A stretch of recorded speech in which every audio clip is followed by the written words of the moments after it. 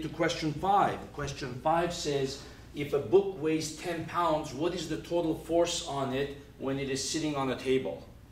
Okay, and again, if you jump to a conclusion too quickly, you might say, okay, 10 pounds. It's sitting on a table, the total force on it is 10 pounds. Okay, well, what's happening? Well, when it is sitting on a table, gravity is pushing it down with 10 pounds. So when we say it's 10 pounds, that's the weight of gravity on it. The table is pushing it up with 10 pounds. That's why it's not moving anywhere, right? It's not accelerating.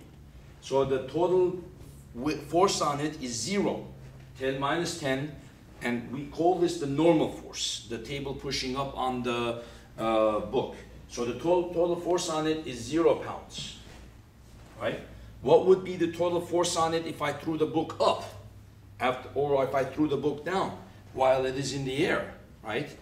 Well, if you ignore air friction as the book is going up or as the book is going down, the total force on it would still be the same. It would be 10 pounds and it would be directed downward, right? So if it said if the book weighs 10 pounds, what is the total force on it if it's going up or if it's going down?